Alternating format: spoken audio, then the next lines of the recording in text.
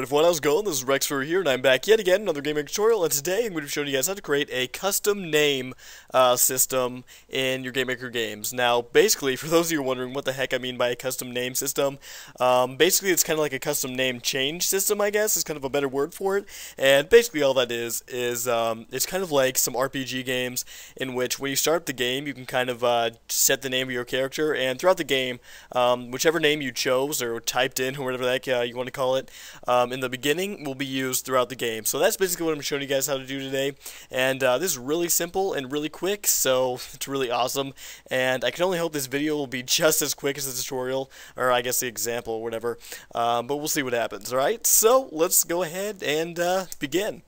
Alright, so as you can see, I already have everything already pre-made out for the purpose of pacing in this video. I want to kind of get through this a bit quick, so I already went ahead and created everything, but I'm going to go through what everything does and what everything is, so don't worry about that. Let's start out with the sprite here. This is a 32 by 32 sprite, and you could do whatever the heck you want to do with your sprite. This is just for an example, and yeah, I mean the only limitations are you just need to make it big or as small enough to be able to click on it as well as see it. So that's pretty much all that is going on there. Alright, and after that you want to go ahead and simply make two objects using the sprite that I just went over. As you can see, I already have both of them made. I'm going to go through the first one first and the second one second, as you guys probably had guessed. But I'd say that anyway, just for the purpose of saying it anyway. Nonetheless, we're going to go ahead and add event here on our first object, and we're going to go mouse left pressed, and we're going to head over to the control tab and click and drag over and execute code action. Actually, we're going to drag over two of them and then head over to the main one tab and click and drag over a change instance action, and it's going to be blank by default and look like this. So we're just going to want to go ahead and leave it alone for a while.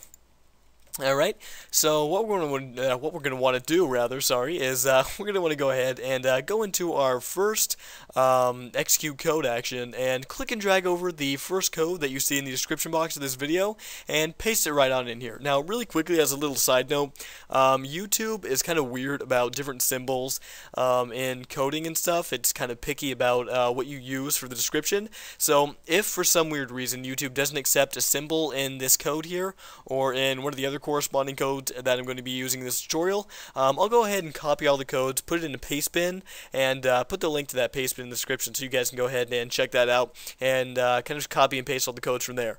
But most likely all the codes in this tutorial should be correspondent with the YouTube's description box kind of thingy, so it should all work out there.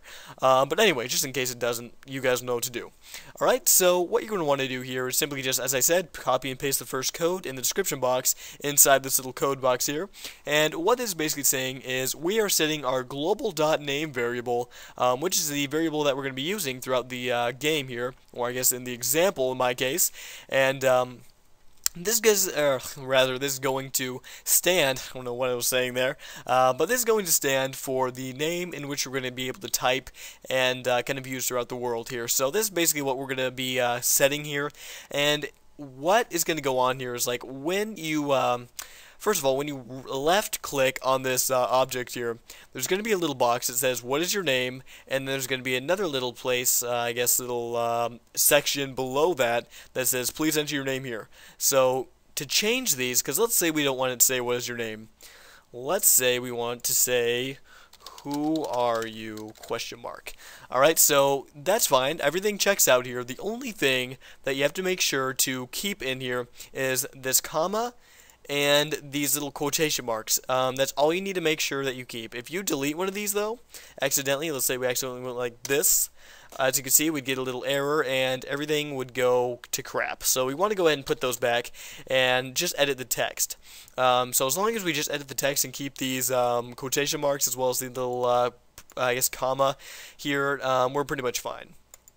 Alright, so let's go ahead and go to the second, I was going to say go down to, or I couldn't decide which one I want to say, but nonetheless, let's go ahead and go down to the second little part of code here, and same thing, you just want to go ahead and go to the description box, copy and paste the second line of code, and paste it right into here. And same thing, we're going to do the same thing we did right in here. At least in terms of editing. If you want to edit this, you just have to make sure to keep the quotation marks.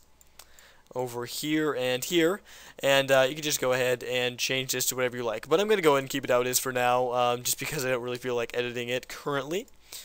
Alright, now on to our change instance. Now we're going to go ahead and before we do this, go ahead, if you haven't already, create a new object using the same sprite that we are using for this current object and the one I talked about over here. So I'll go ahead and wait for you. Alright, are you done? Awesome. Okay, so we're going to go ahead and go to this change instance object, or action rather here, and we're going to change instance into the newly created object.